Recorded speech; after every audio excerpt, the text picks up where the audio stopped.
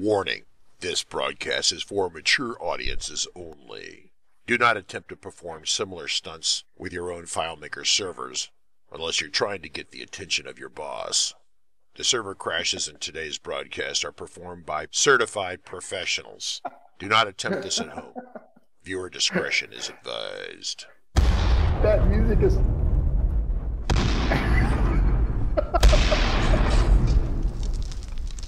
Oh, really good, you know. Everyone's been warned, yeah, you know. All right, Jesse, you ready to go, babe? That's awesome.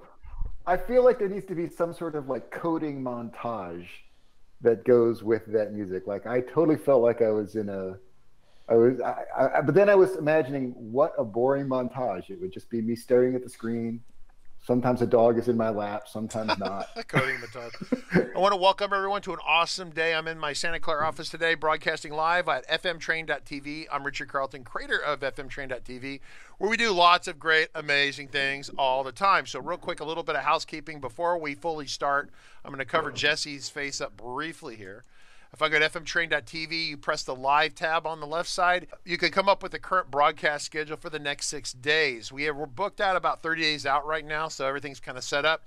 Today is Jesse Barnum Day, where we all swing the flags and say we love Jesse. Real quick, as a reminder, this broadcast is brought to you totally live, but this broadcast is brought to you by fmtraining.tv, where you get the latest in FileMaker training at an amazing low price. Visit fmtraining.tv and press the bundles button and choose a bundle. This is how you support the channel, right? Those of you wondering, it's totally free, but we do appreciate you helping the channel out. At a minimum, if you're on YouTube, make sure you upvote us or write a note or something salacious in there. That is the upcoming broadcast schedule and how you support us by going and buying our training subscription. Because at the end of the day, it's only an hour every day. In fact, I remember talking to Jesse about it, and this is like a year and a half ago, and I said, hey, Jesse, you want to kind of like help out with this daily live stream? And he goes, dude, it's like a DevCon session every day. And I'm like, yeah. And he goes, I think the words out of his mouth were no, right? So I think that sounds about right. Yeah, because it's a lot of work. So we bring Jesse by about once a quarter, whatever. We're trying to get like on a rotating schedule. If he's not here, we'll have the puppet conversation. We chat with about our Jesse puppet. The idea is that here's the reality with FMTrain.tv and my company. We have about 30 engineers, and we only let people come here whose products we actually use. And so Jesse is here because I use his products and I believe in Jesse, and he does a great job with tech support. He cares. You can always find someone who's had a bad experience with some product one way or the other, but I can tell you that is that it's not that 360 makes perfect products, but they work really hard to fix the boo-boos when they show up, right? Does that make sense, everyone? So I kind of expect things to like come up, but then I call Jesse and Jesse's all over it. So the reason you missed the last broadcast, Jesse, is you were working on product updates, right? Yes, I was, yeah. Why don't you tell us, give us your official excuse, your dog ate your homework, you weren't here. What were you doing? Mirror sync and safety net. Those are my two things that I work on a lot.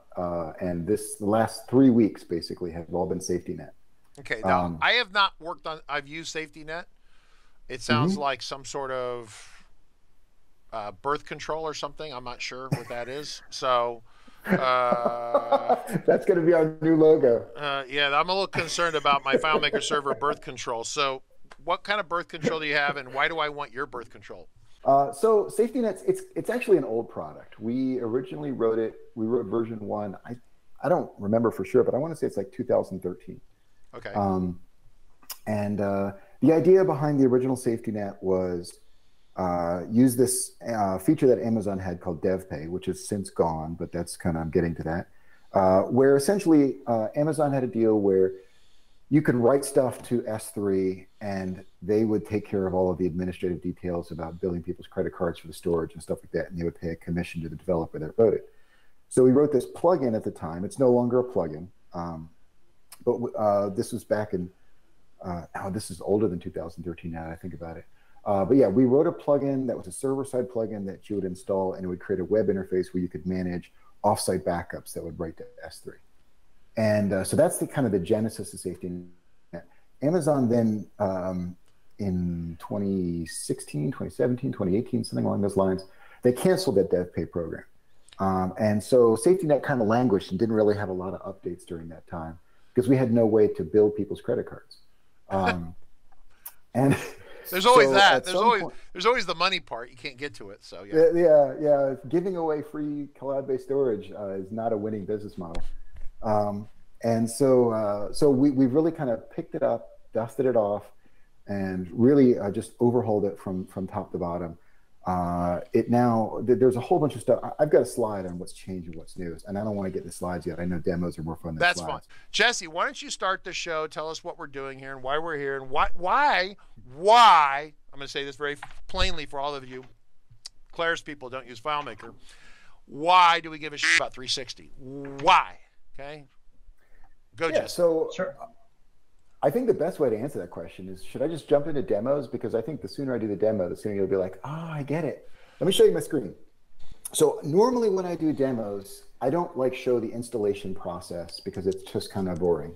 But this is a really short demo, and I just kind of want to show how easy this is to get running. So here's basically what SafetyNet is. SafetyNet is a very easy to install, very easy to configure solution for doing offsite backups with FileMaker Server. So if you've got FileMaker Server, obviously you're doing backups, which is good. But then the question is, what happens if something happens to your physical FileMaker Server? What happens if somebody hacks your server? What happens if you delete all your records and that overwrites your most recent backup? Yep. What if your backups just aren't running and you think they're running, and unbeknownst to you, you check a month later and find out that entire month no backups are happening? So I want to just kind of show you guys from the top. 360. So we're starting from scratch here. We go to the 360Works website. We go to products. We come to SafetyNet right here. Come in here. I already own a license, so I'm just going to click this download current version.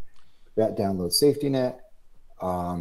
It's all of our. We use Amazon for everything. All of our downloads are hosted on S3. Our backups will also be to Amazon S3. If you're not familiar with S3, while I'm waiting for this download to run, the download definitely runs a lot faster when I'm not screen sharing and talking on a video. Right. That's why it's doing that. Yeah. The S3 is stands for simple. Oh, geez, simple something storage. All right. Hey, Jacob Taylor, feel free to unmute yourself if you have to help Jesse here. So. So simple scalable storage, simple something storage. Let me help. Let me help everyone with this. So S3 is basically a giant FTP server in the sky. They don't call it FTP, but that's kind of like the net effect of what it kind of does, right? So if you put files someplace and you mostly don't stare at them and they're like off in the periphery, like FTP, that's what this is. So for normal humans who want to talk to Jesse, let me translate. So I'm doing translation. Go. And so S3 is designed to be, Amazon calls it highly durable, and everyone calls everything highly durable, but Amazon's really serious about the highly durable part. I think they say that S3 has like 11 nines of backup of reliability, so that's 99.99, and then with 9 more nines after that. So it's extremely reliable. It's very fast. And it's what a ton of people use for cloud-based storage. In fact, I was doing some research for this presentation, and I was curious about Dropbox, and I did a little bit of checking on Dropbox, and Dropbox actually uses AWS S3 as well. Well, they used to anyway. They used to anyway. I don't know if they still do, but they definitely were using it. Did they switch to something else? Okay, maybe the article I read. Yeah, but they were using S3 for quite a bit. Yeah, so, I had thought that they were doing. Like they were running their own data centers for part of their offsites. Oh, okay. And so I've got my Mac installer. I'm going to run this. Just walk through this. There is a hosting provider option, which SafetyNet is a great option for hosting providers. It's something that we're about to make standard on all of our hosting provider boxes. If you install as a hosting provider, that basically allows you to have multiple copies of SafetyNet for different customers. But I'm just going to leave everything on all the defaults here, run the installer. That's fine.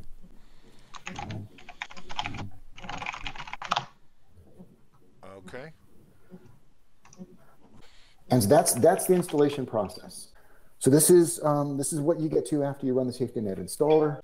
So let's talk about, so the instructions are here. I'm just going to kind of paraphrase what the instructions are. So if you want to read these instructions when you install it, go ahead. But basically what they're telling you to do is go to FileMaker Server. So first of all, when that installer ran, let me show you. It created a new folder in your backups folder. There's now a new folder here called Safety Net. So that's an empty folder, and anything that you put in the Safety Net folder will get backed up to Amazon. So if I go to my FileMaker Server admin, and I go to backups. So backup. This machine, this piece of hardware we're on here, this laptop or whatever this is your server. This is your server, correct? Yeah, I happen to be using my Mac laptop as my FileMaker server. So all the steps that I'm doing here, you would do on your FileMaker on the server. Just want to make sure I missed that. And I'm just deleting something left over from when I was trying something out before. So I wanted to delete it so you can see what it. So this is what it's normally going to look like. You come to FileMaker server. You don't have any backup schedules. You know, you've got your automatic backup FileMaker thing, but we're not going to touch that or mess with that. What I want to do now is I'm going to create a new backup schedule that's going to write to that Safety Net folder that I created. And I'm going to call it Safety Net Demo. And you could certainly back up all your databases. I've got tons of databases on my server because I do a ton of development on it. So I'm just going to pick one particular database.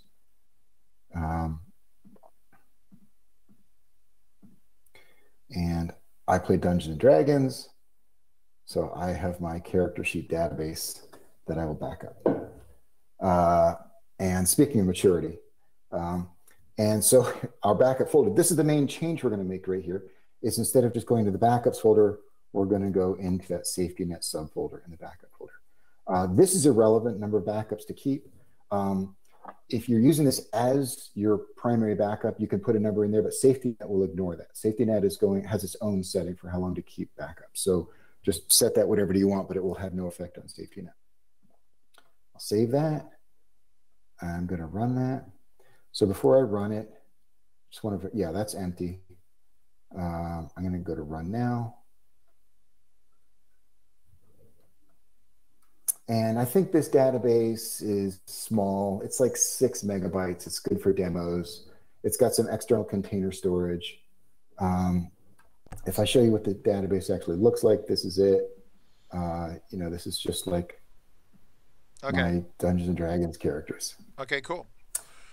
So the question is this thing waits till it's fully written, and then it takes it upon itself as a service? It's a separate service that's running on the server, and it pushes it up? Yes, and whether you meant to, you probably meant to, but in case you didn't, you had a really critical assumption in the thing that you just said there. It waits till it's finished. No, that was on purpose. yeah, that is a really important part of this process. And I was going to talk about that later, but since you brought it up, I think it's a perfect time to talk about it now. The problem with a lot of off-the-shelf software is that they don't know when your backups are running. And so if this backup were to take 30 minutes to run, you know, I mean, this only took 10 seconds, but if it took 30 minutes to run and your backup kicked in 15 minutes halfway through that process, it's going to back up a half-finished file, which obviously is unusable. Yeah. Yeah. So let me help here real quick, just briefly. So I'm going to turn my camera on briefly. So the idea is that, Claris, people say, I get this from IT all the time. And the IT people are people who don't know anything about FileMaker. And part of our job in this community of everyone here that's on YouTube, Twitch, and Discord is to educate your IT people, assuming they're not you, that if they buy an off-the-shelf backup system, whatever, Veritas, or whatever these other various enterprise-level backup systems are, those backup systems don't know about FileMaker, and they don't give a shit, okay? Just let's be clear. And so if they see a file, regardless of the condition of the file, and they think the file is like in the backup area, they're going to target it and suck it off the server. If that backup software sucks that file off and it's not being done written, or it's open at the time, what happens, these things will back up the active databases. So if Jesse comes over here real quick for me and plays along with the demo, and it sees the files that are over here, and it's going to go, hey, I'm taking those files, and it takes them, even though they're open, and you run the risk of copying, the copied file becomes damaged. The original's probably just fine, but the copy it creates could be totally hosed, right? So a little unhappy. Yeah, and I've even seen cases where the live FileMaker. So we're talking about 3 copies of the file. We've got your Yes. live production Yes. copy. Yep. 1. Then we've got your FileMaker backup. 2. And then we've got your offsite backup. Which is the one that And you're I've seen writing. cases, yes, I've seen cases where if the offsite backup kicks in halfway through the FileMaker backup process, not only will your third file, your offsite backup, be corrupted and only half finished, it'll actually also mess up your second copy of the file, your backup copy, because it'll lock the file. And when the file gets locked, FileMaker server can't complete the backup process. So you wind up with a useless backup on your hard drive as well as a useless backup on the offsite. Which means that you end up with no backups, basically. No fresh ones anyway. Right, no fresh databases, no fresh backups is exactly right. So that was one of the big things so safety net, in a certain sense, it doesn't do anything revolutionary or earth-shattering that you can't do with CrashPlan or Carbonite or some other things. But what it does do really well is it knows about FileMaker, and it knows about FileMaker server. So when it sees files appear in that backups folder, the first thing it does is it uses the FMS admin command line tool to go to FileMaker server and say, hey, are you running a backup right now? And if FileMaker server says, yeah, I've got this backup schedule running, then safety net just waits a few seconds and then it just loops. And then eventually it'll say, are you running a backup right now? And FileMaker server will say, no, I'm done. And even then, just to be sure, because I've had FileMaker server lie to me about that a couple of times, we'll actually check the size of the file, wait a few seconds, and make sure the size of the file doesn't change so that we know that FileMaker is really, really, really done writing that backup. And if you're writing your copy off, but FileMaker server tries to start a backup, it might try to delete that file or something, right? I mean, do you put a lock on that file or something, or how do you? It's very unlikely that would happen because safety net runs within 5 minutes of when FileMaker server runs. And I can't see any scenario imaginable where FileMaker would like auto delete a backup that's only 5 minutes old. Right, but like, I mean, but it'll take it maybe long. Safety net might trigger within 5 minutes, but if you have a slow internet connection or something weird, it could take it 30 minutes to push the file uphill, right? That's true. FileMaker doesn't normally start deleting backups until 7 days after, or I guess it depends on your retention period. If you put a 1-day retention period, it's going to delete that file 24 hours after it gets created. I've never really tried to test backing up a file so large that it took more than 24 hours to back it up with safety net. But it is, yeah, you know, that might be a possibility that I would need to consider. Well, I guess. Yeah, I mean, that could be a challenge. So it gets it. So of course that leads us to the question of how do you configure your tool? Is it configurable, or is it just grabs everything, or just grabs what you sent? Yeah, I'll show you. Okay, I'll show you. So, so the backup, I believe, is done, and there it is. You know, and there's my database, and there's my external container data. Okay, so I forgot for a second. So it's going after things that we specifically target. So we would want to target like that's why we have that safety net folder that we create. We don't want to just by default assume that you want offsite backups of everything. We create that safety net folder so that you can set up your own backup schedules, and whichever things you feel like are important enough to back up to offsite, make sure that you also have a backup going into safety net. But the really nice thing is because we're checking that schedule all the time, you don't need to guess at how long your backup is going to take. You might say, okay, my backup is going to run at 1 in the morning, so I'm going to have my offsite backup run at 2 in the morning. Okay. Well, that's fine as long as your backup takes an hour or less. But what happens if your hard drive is slow, or you're on AWS and your hard drive gets throttled due to excessive usage and it slows down to much slower than normal? So you're always kind of guessing at how long to set that offsite backup for, whereas with safety net, it's always going to kick in within 5 minutes of that backup finish. Okay, so I'm thinking that we have Stephen Dolinsky here, but I'm not really sure. Whoever call sign FM. I know Stephen has used safety net before. And there he is. So this is Stephen Dolinsky is asking the question, and I really miss seeing you guys not DEF CON. I really wish I could go meet and talk to Stephen at lunch and stuff. I mean, this is killing me.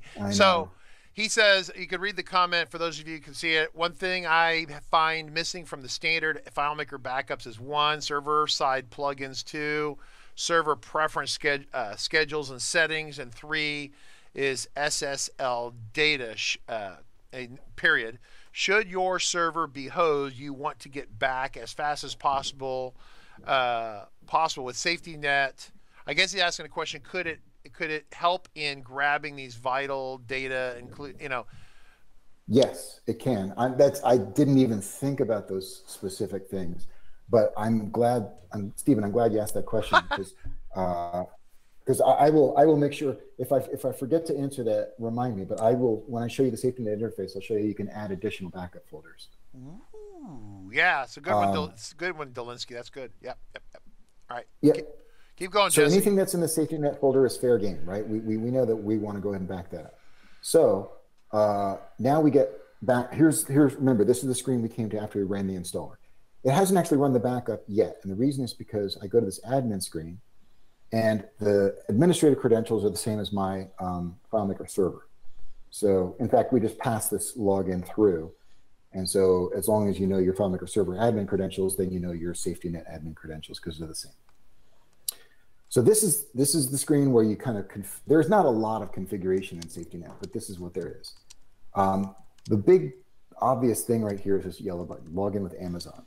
So we decided, remember I talked, there was like DevPay and they scrapped it. And we really didn't want to implement our own kind of like legal agreements and recurring billing stuff and all that kind of stuff. I mean, we could actually probably do the credit card part of it using plastic, but there's a lot more than just charging the credit card.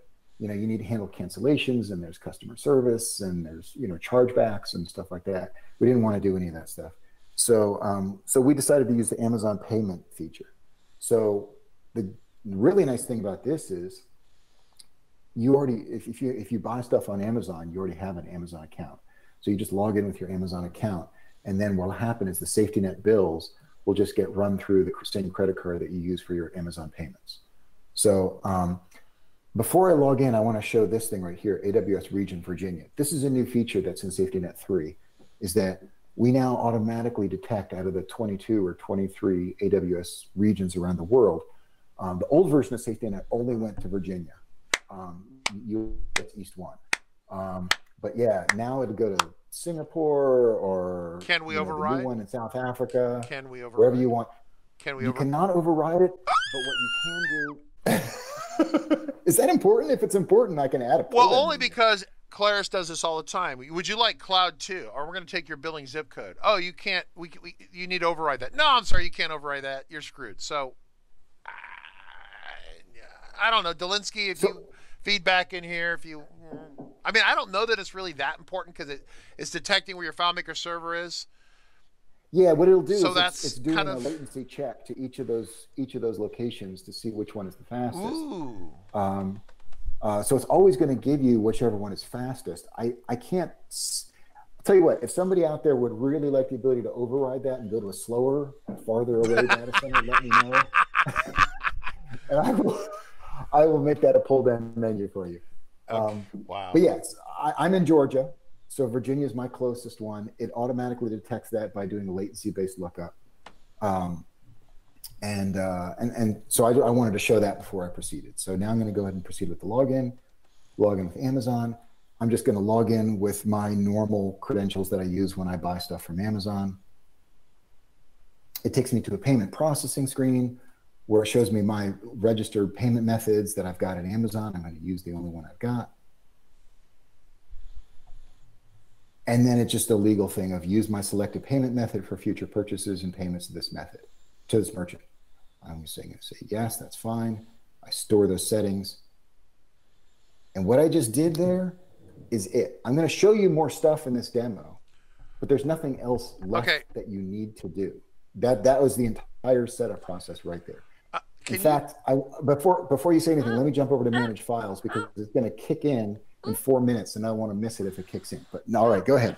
Okay, so you had this sentence in there that was really like a sales weasel sentence. The part where it said, okay, you're going to be charged 99 cents plus $1 for every gigabyte plus another $1 if we feel like it. And I'm like, what the hell was that?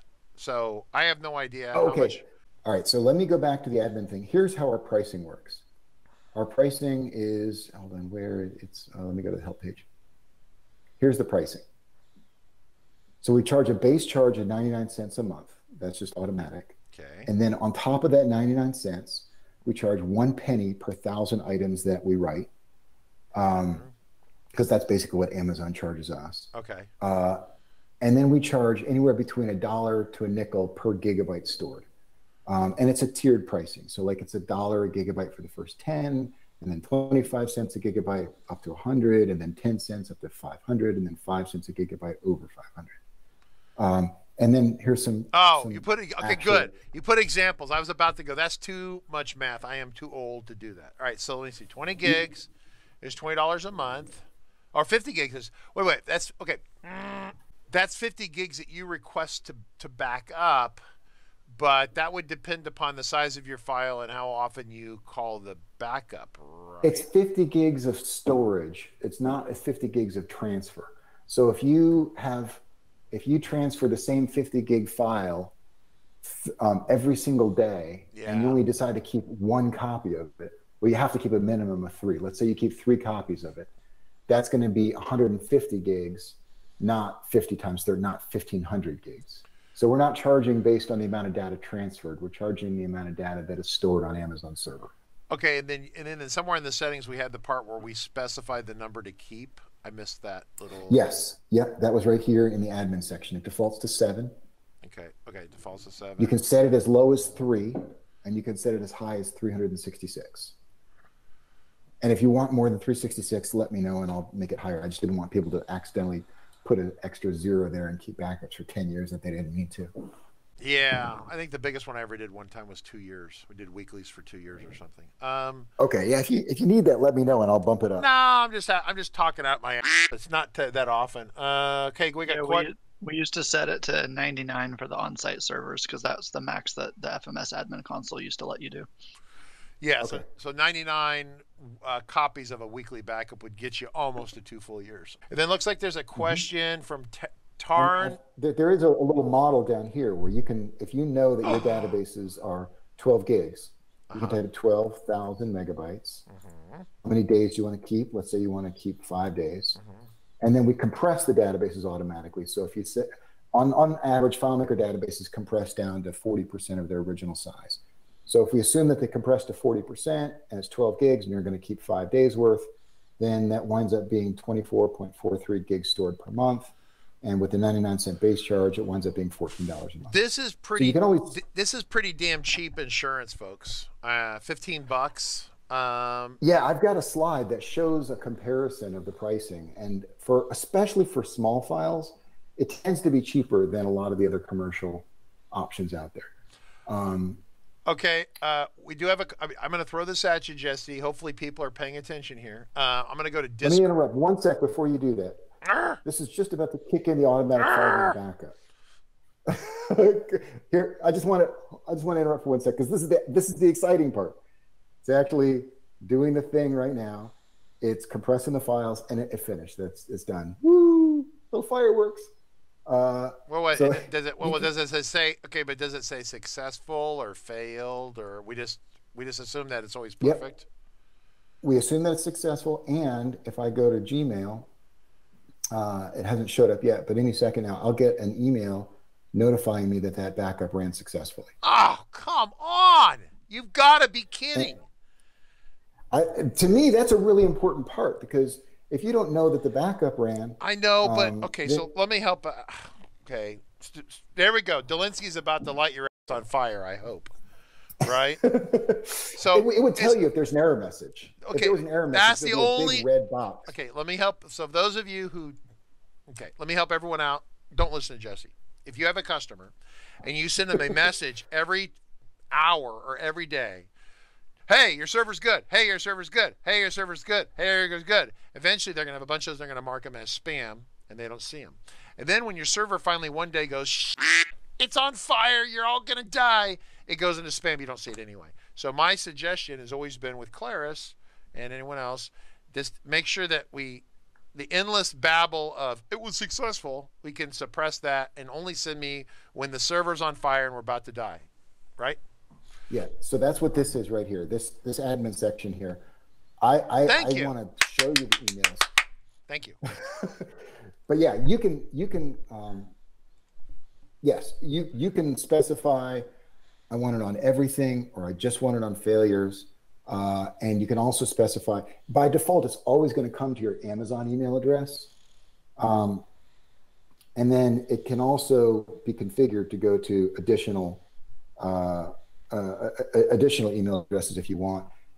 Tarn Imans just commented. It was on Twitch, and it came back. I'm putting on Discord so people can see it right here.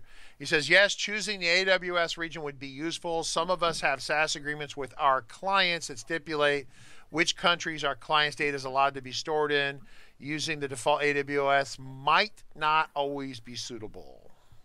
That is a great point that I did not think of, so I'm going to make that change. That's why we listen to feedback and we give it right to Jesse. Yeah. Now, if it doesn't show up in the product, it means that Jesse doesn't love you and he doesn't listen to you. But that's exactly what it's a small enough company that I would be shocked if Jesse didn't put that in the product, right? That's how it works when you have a small business. I will definitely make that change.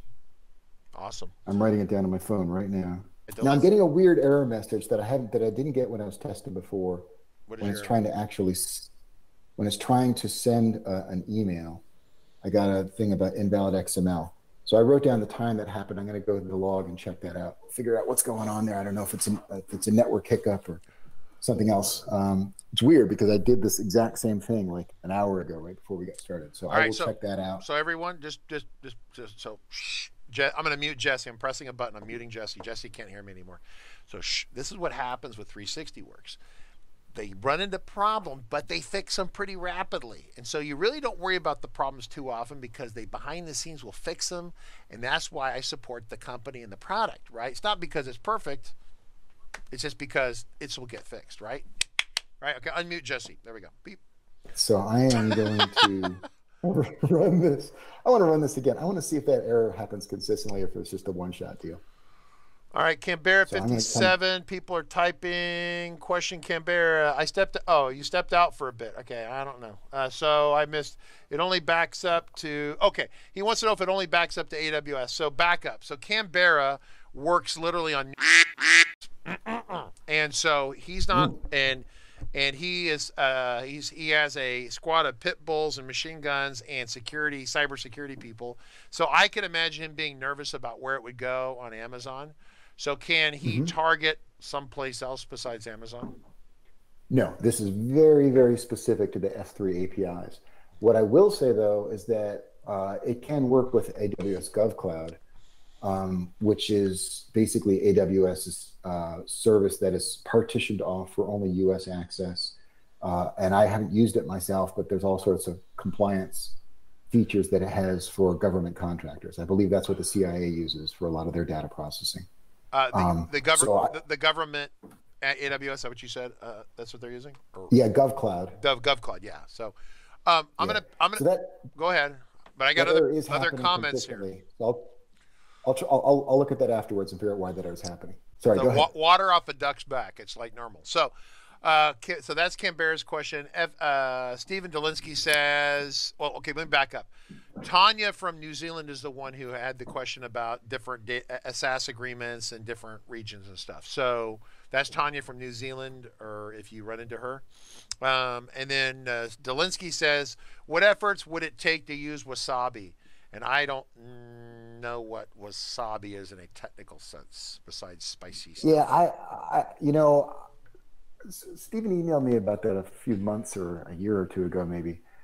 And I looked into it. It looks like Wasabi is essentially kind of saying it's supposed to be API compliant, compatible with S3, but just a lot cheaper. I wasn't that interested in that because, for one thing, we don't, we're charging our prices. We're not charging the S3 prices. So, if we used a cheaper service, that might increase our markups, our profit margin, but it wouldn't change the price that we bill for S3. So I don't think it would have any effect. You're not allowed to have a profit. You're supposed to do this for free for people. That's what I've been told on these live streams. Yeah, there's a lot of work here, as you know, for the stuff that you do. Yeah. So, and the other thing is that we're using a lot of S3 features, like we're using the object. I haven't gotten to it yet, but there's something I'm excited about to talk about, which is the new object locking feature that S3 has. We use all of their multi-part upload stuff. We use a lot of IAM policies that control access to who can do what to different buckets. So we're using a lot more than just the S3 APIs by themselves. There's a whole kind of management layer that goes on behind here. And maybe Wasabi does all that, but I don't really see that the big benefit of trying to see if they've completely replicated the whole AWS infrastructure just to save on the already low costs on S3. All right. Well, you know how people are with a buck, right? So Aaron P is also chiming in with Delinsky, and they're all upselling Wasabi here. So if you folks want to, I'm going to make a suggestion. If you have a comment about this and you want to message Jesse in the most appropriate way. Yeah, just send me, my email is jesse@360works.com. And I'd be curious to know how that would help customers. You know, I mean, like I said, it might cut my costs a little bit, but I'm curious. I don't see how that would actually help a customer. And if there's something I'm overlooking and there's a benefit there that I don't see other than the actual cost of storage, let me know and I'll be happy to look into it. Okay, yeah, because Steven's saying, it's 80% cheaper than S3 and there's no egress or API fees and 11 by 9 of data durability. Okay, I got all that except the 11 by 9. 11 by 9. That's the thing I was talking about before. That the 11 nines is 99.99. Oh, that one. Yes. Yeah. I thought it was talking like 24/7, 365. So 11 hours a day for 9 days straight or something. I was confused. So I'm stupid. But again, I don't see that that's not a customer benefit. You know, that might be a small 360Works benefit in terms of reducing our costs slightly, but I don't see there being a customer benefit for that because it's not going to get us. We're not going to change our prices, you know, by switching to that. It's going to be more development work, not less. So go ahead and switch to your camera real quick, Jesse. We're going to have a couple questions here. If you can bounce back and forth, that'll make your life a little easier for people. Absolutely. So Aaron goes, because we was talking about this other thing, he goes, so it's looks like SafetyNet is not charging for egress if you need to restore your backups. Is that correct? ? That is correct. The only charges that we have is the 99 cents, the 1 penny per 1,000 write operations, and then a charge for the storage capacity itself on there. There is no charge for data transfer into S3, and we also don't charge for data transfer out of S3. Okay, next question from Jadler102 from Twitch. Welcome. Great questions. Keep them up. Are files encrypted in transit or at rest, right? HIPAA compliance in terms of servers that data resides on, etc. They are definitely encrypted during transit. We're using SSL for everything that we do. On the at rest, that code was written a few years ago, and I went back and forth a few times on that, and I don't know the answer to that offhand. But Richard, if you can get that person's contact information, I will find out the answer and let them know. Well, okay, so Jacob Taylor, my IT guy, goes, if your files are eared, then they'd be encrypted on both ends already. Yeah, so I understand all the people who are HIPAA here, and I understand all those kind of conversations. Yeah, I think that I think everything on S3 is automatically encrypted, encrypted at rest. What we're not doing is we're not using our own custom keys. Yeah. But yeah, if you were to rip the hard drive out of one of those machines or find it in a dumpster somewhere, you wouldn't be able to get the data off of it. Right. So yeah, but I know that Amazon has HIPAA. You can sign off a thing, and it used to be a thing where you had to pay Amazon, but now it's like kind of HIPAA is kind of a standard thing for them, isn't that? A standard thing. Yeah, they used to have a BAA, Business Associate Agreement, and it was about $2,000 a month. Yeah, actually. it was really expensive. Like an hourly fee that was quite high in order to have a dedicated piece of bare metal box just for you. Yeah, and now they've. But yeah, I don't think they do that anymore. I think because they've wired it into the rest of their stuff. Is that how that works, Jesse? Yeah. I mean, yeah, I don't know what they did to not need to do that anymore, but whatever they did, they're not requiring that anymore. Okay, so Stephen Delinsky says, can you manually delete backups off of AWS, and is it immediate? And if you want to demo that, you can switch back to your screen if you want. So let me. So I'm going to jump to some slides because that's actually I'm going to answer that question in the course of some of the slides that I have. Okay, great. And So the short answer to your question is no. You cannot. We took away the delete button. Not only did we take away the delete button, we actually, this is one of the, jumping ahead of my slides, this thing right here, we're using the new object locking feature. I probably made that harder to read, not easier. There's a new object locking feature in Amazon called Worm, write once, read many. And what that does is it means that when we upload your files to Amazon, we have it set now so that there's an automatic 3-day retention period where nobody can delete those files. You can't delete them. 360Works can't delete them. Amazon can't delete them. They just simply cannot be deleted, short of, like, you know, charging the data center with a semi truck and burning it down or something like that. Even that wouldn't do it because they have multiple. They're replicated across multiple availability zones. Can I ask a question? So, can I ask you a question about right on that topic? I'm not changing topics. So S3, when you write to S3, it still writes. It replicates into the availability zones within a region, but it's not cross region still. Correct? Is that? Do I have that correct? Correct. It's not cross region. Right. S3 is regional. Regional. Yes. So for those of you, if you took out all 3 or 4 data centers within a given region, then you would lose data.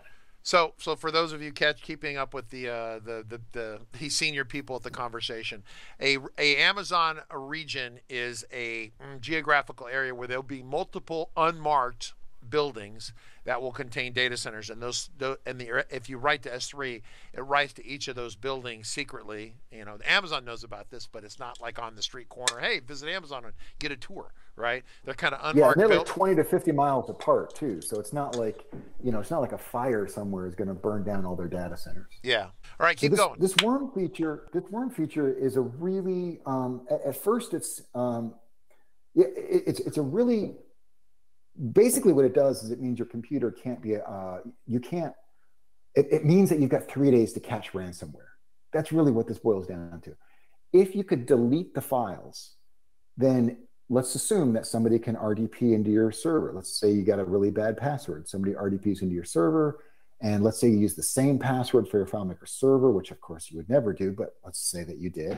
And they got into your safety net thing, and then they go and they click delete, and they delete not only all of your backups and production files on your box, they just click the delete button, and now all your offsite backups are also deleted. That's what we wanted to prevent. So we're using the new object locking feature that Amazon has. There's 2 modes. There's called governance mode and compliance mode. Governance mode means that somebody with special access is able to delete that file. We're doing compliance mode. Compliance mode means nobody, not even Jeff Bezos, cannot delete your file.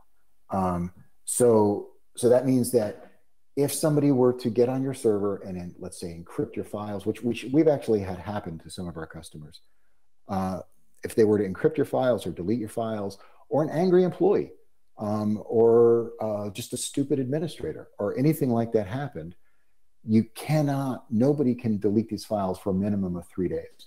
So that was, we intentionally removed that delete button as a feature. What we've replaced it with is basically this. How many days would you like to leave these files on the offsite backup before they are deleted? You can change this whenever you want. So you can change this, like I said, as low as 3 days, but you can't go lower because we require 3 days that you keep the files. And this 3 days is enforced because you set it up with your overarching provisioning from Amazon, right? With 360. That's right. That's not configurable. So I can't get into I can't get into the HTML in here and kind of jerry-rig the web page to let me do that. Correct. Yeah. Okay. Nothing that you could do or I could do could possibly bypass that 3 days. That's an Amazon feature. So unless they have a bug in their code, which I highly doubt, then no stupidity on my part, your part, or your user's part could possibly delete those files prior to 3 days. And that's a really important feature compared to doing your own homegrown backups. Yes. You know, if you're just writing your own shell scripts to rsync them somewhere, then you have to embed your password somewhere in that script. Your script can't rsync to a server or do an SSH or an SCP or an FTP or whatever, what have you.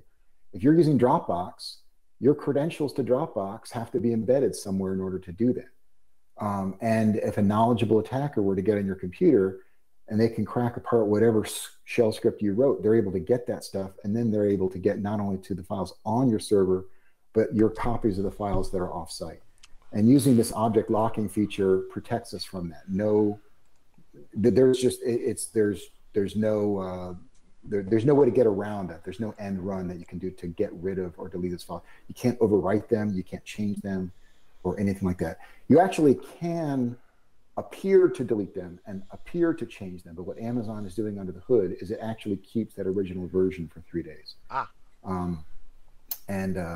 So if you ever actually have this happen, somebody could, let's just say it could appear that your data is lost. For instance, somebody hacks onto your server and they go into your safety net folder and they encrypt the file that's there, and then they rerun the safety net backup, and it would appear to overwrite the file that's sitting on Amazon. If that were to happen, contact 360Works. We can go directly into the S3 interface with the browser. We can go to any version that was written within the last 3 days and manually get it for you. And there's no way that we can't delete them because nobody can. But we could retrieve them as long as they were done in the last 3 days, no matter what an attacker or malicious employee or somebody like that did. So, so Stephen, that's a really good question about the delete thing, and the answer is no, but it's very intentional. Yeah, I have a couple comments for those of you wondering about this. So and we've all run it. Well, if you're an established consultancy, you probably run into this, but we got a call one day from Federal Express, and they got ransomware on a FileMaker server. It was really ugly. This would have helped prevent that.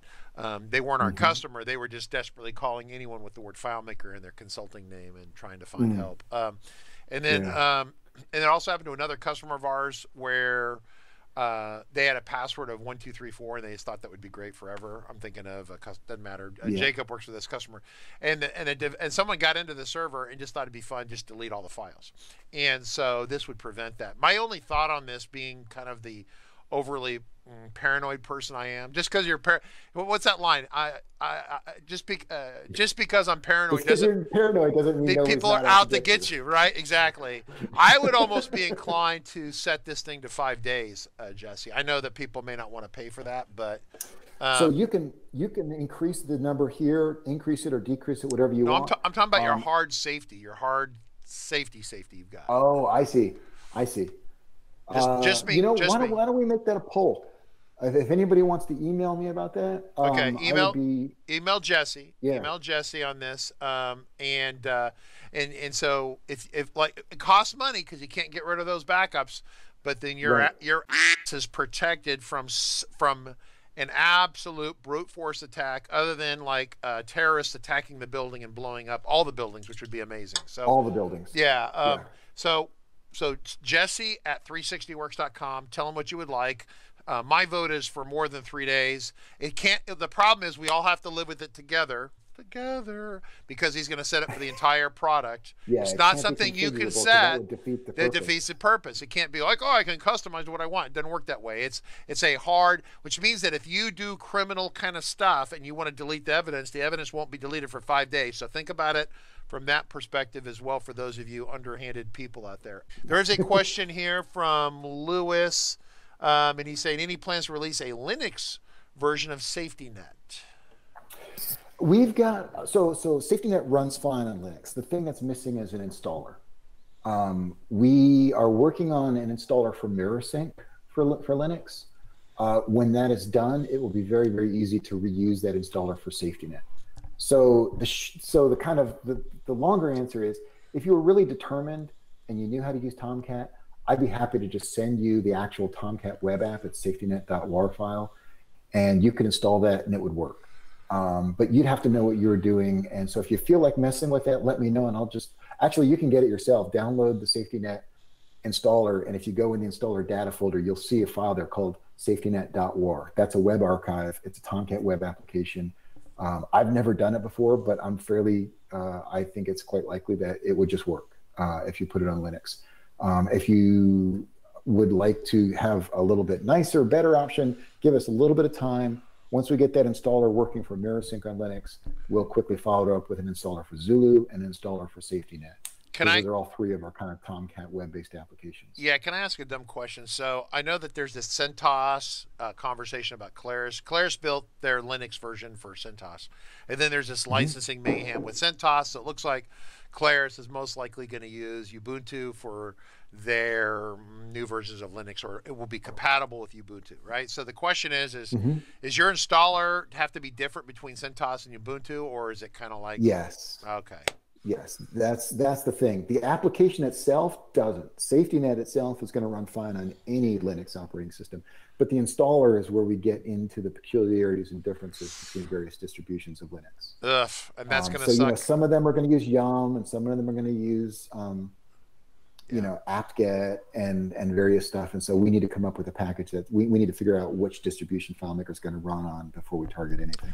Okay, so Ruben says that he absolutely refuses to use 360Works because apparently it's not safe for his illegal activities. So it will help incriminate him. So Ruben's one of our ongoing people here.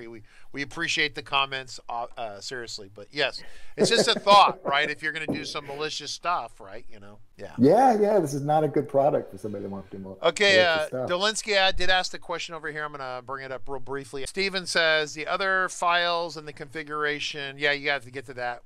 He is also looking for super container data to be moved and stuff like that. So one of the things that changed in version 3 is that, so in version 1, we were only really set up to work with FileMaker databases, just .fp7 or FMP12 files.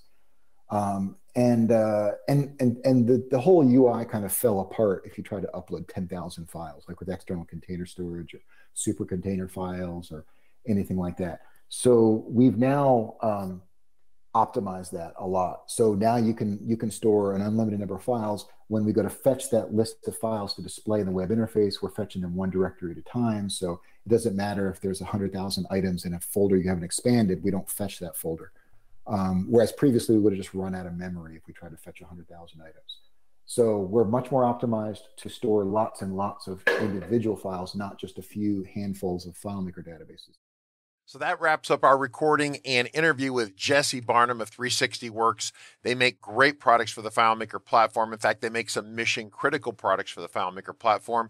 And of course, if you liked what you saw today, feel free to reach out to Jesse at 360works.com and tell him that maybe he should come back and give us more videos on his other products.